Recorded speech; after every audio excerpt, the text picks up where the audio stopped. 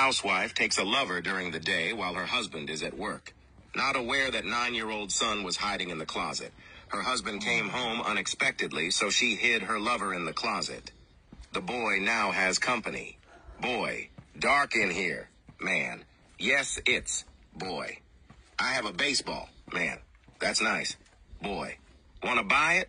Man, no thanks. Boy, that's my dad outside. Man, how much did you say the baseball was again? Boy, $250. In the next few weeks, it happens again that the boy and the mom's lover are in the closet together. Boy, dark in here. Man, yes, it's boy.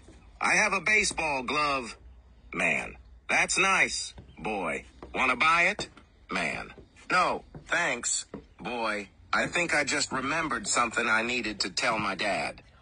Man, how much did you say the glove was again? Boy, $750. Man, fine.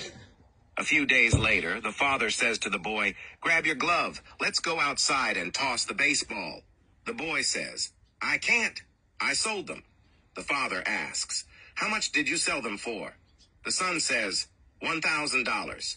The father says, it's terrible to overcharge your friends like that. That is way more than those two things cost. I'm going to take you to church and make you confess. They go to church, and the father alerts the priest and makes the little boy sit in the confession booth and closes the door. The boy says, dark in here.